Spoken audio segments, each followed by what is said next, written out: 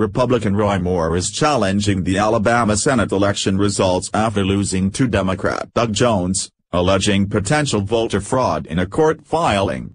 The purpose of the complaint is to preserve evidence of potential election fraud and to postpone the certification of Alabama's special election by Secretary of State John Merrill until a thorough investigation of potential election fraud that improperly altered the outcome of this election is conducted, Moore's campaign said in a statement.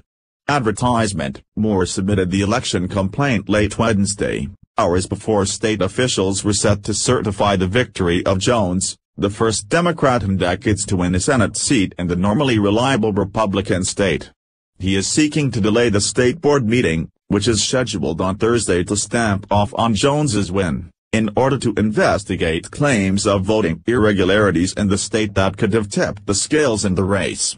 We call on Secretary of State Merrill to delay certification until there is a thorough investigation, the statement continued while citing 3 independent election experts who say there was election fraud sufficient to overturn the outcome of the election.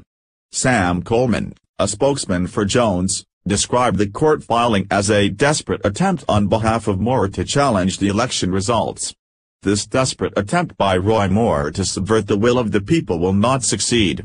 The election is over, it's time to move on, Coleman said in a statement to The Hill. Moore has defiantly refused to concede defeat to Jones after the election concluded on December 12, even after President Trump called on him to do so. Moore's campaign encouraged their supporters to call Merrill, Alabama Governor Kay Ivey-R., and Attorney General Steve Marshall, to delay the decision.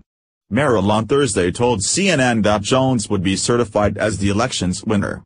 Moore's campaign was dogged by sexual misconduct allegations, with a handful of women accusing Moore of pursuing sexual encounters with them while they were teenagers and he was in his 30s. One woman says she was 14 years old when Moore touched her sexually. Moore has repeatedly denied the allegations of wrongdoing.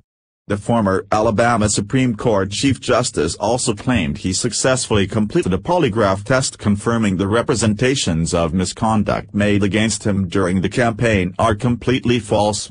Jones's win will tilt the balance of the Senate to a more narrow margin of Republican control at 51 out of 100 seats.